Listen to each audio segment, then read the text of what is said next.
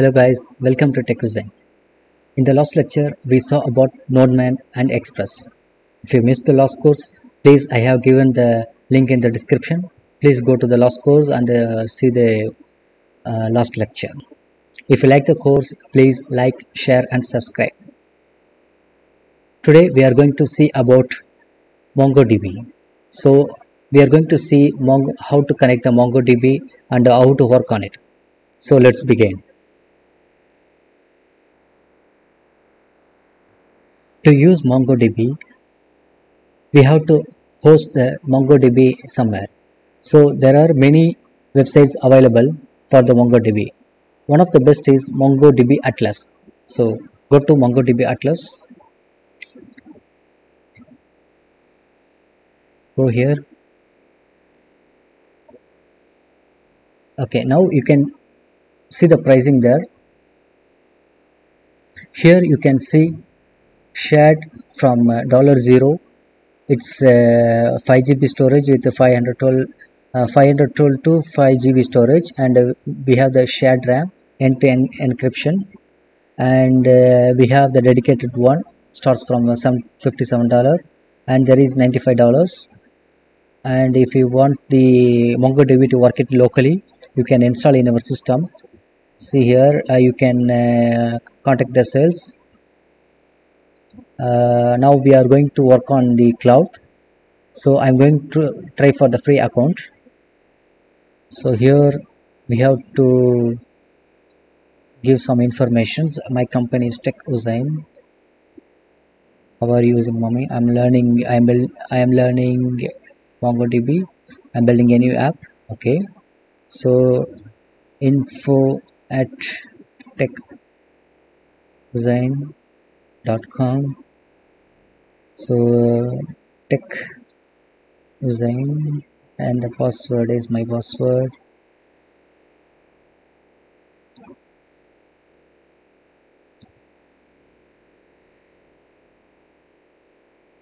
Okay, all right. I agree. Get started free. So we have created an account on MongoDB. Now we will see what will happen next.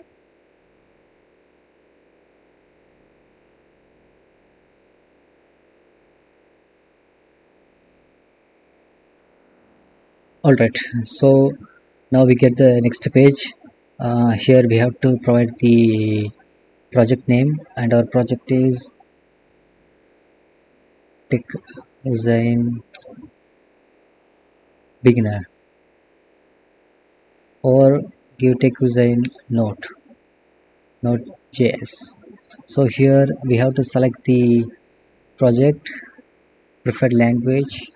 So I'm going to select the JavaScript, as ours is Node.js. Continue, or you can either skip it. Okay, so it's loading now.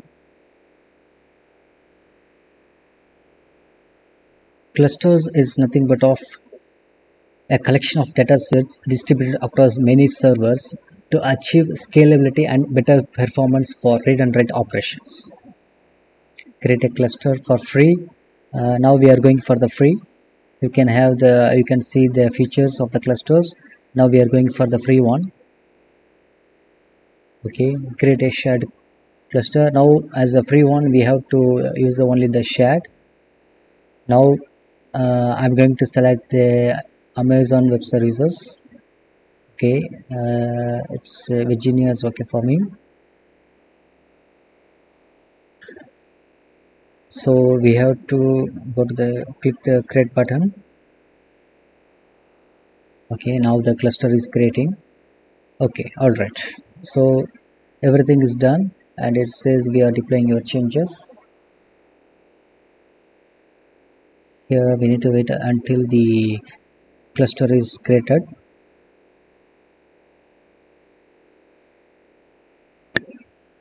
Okay, before that we can I'm going to explain you what are these things. Database access, network access.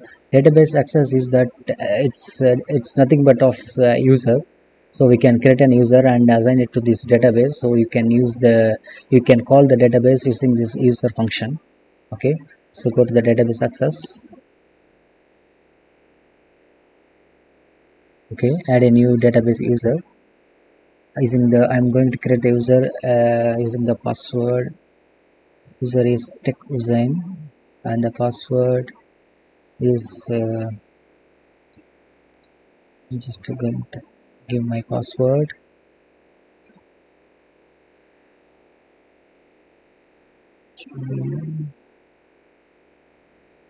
Okay, so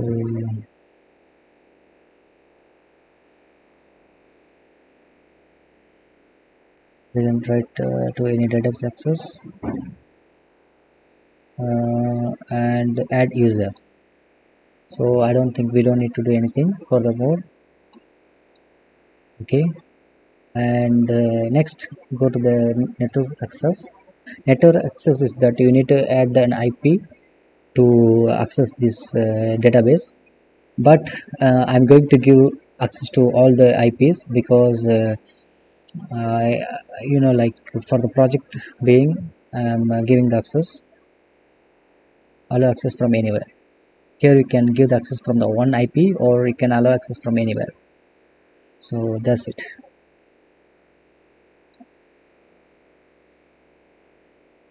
So you did two things and pending status and go to the clusters now. Sorry.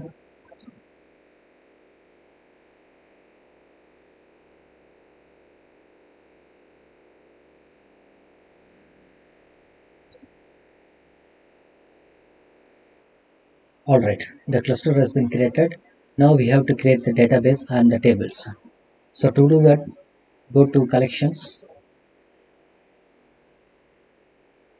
Here you can, for the testing, you can load a sample data set and add my own data. Now I'm going to use add my own data.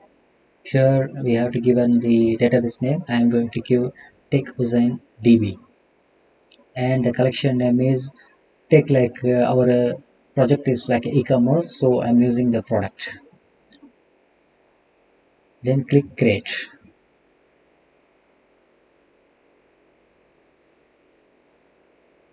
So the database is created with the table product. Here the table is mentioned as collections. So if you go to the database, the collection name as product. Okay, now we have created the database and a table or collection, a product. Now we need to connect the MongoDB with the our project. Sorry, our project. So to do that, we have to install a package called mongoose. So what is mongoose? Mongoose is nothing but of a package which connects the MongoDB with the Node.js. So I'm going to show you how to do that.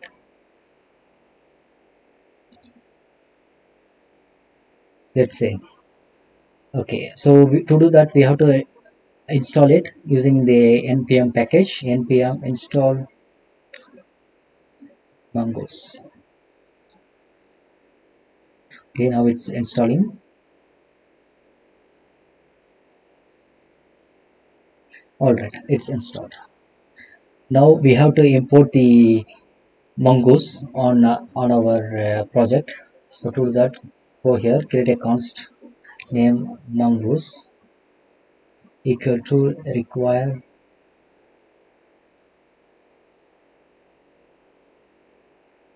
mongoose.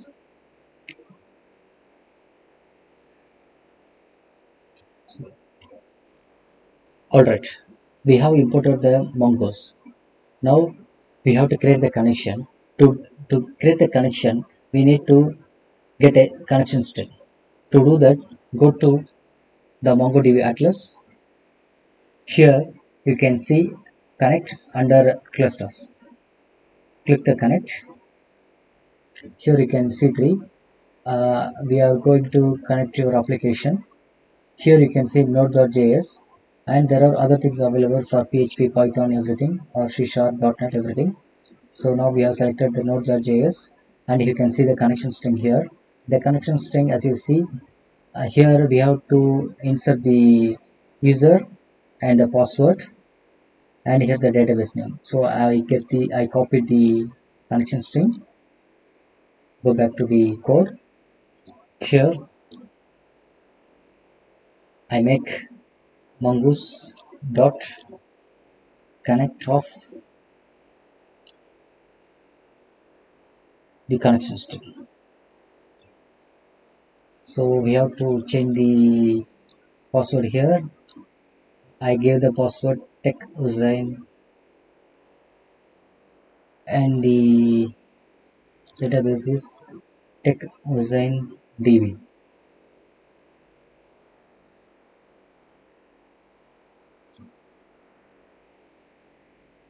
The password is tech Usain 123. Alright.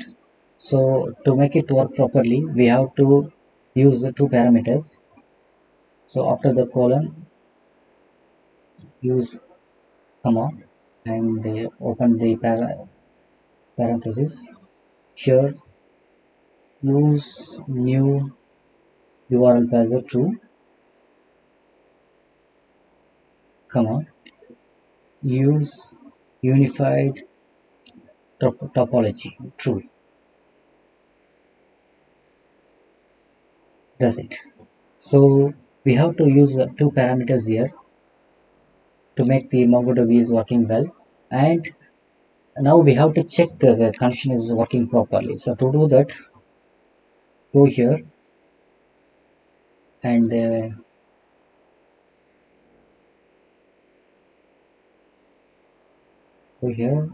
press dot, then of we have to create a function here.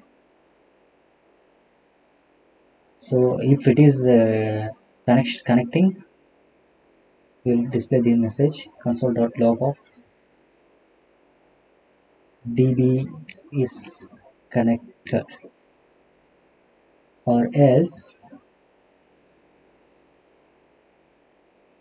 dot catch of, we have to catch the error. So we have to create the function here. So console dot log of error. So what it do is, this is nothing but of the try catch. In some of the languages like C Sharp, we can use the try catch. In the Node.js, we can use then catch. So now we are going to run the application. Npm start.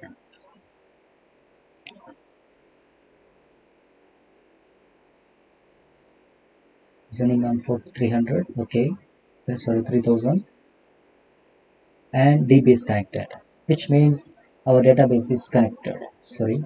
Okay.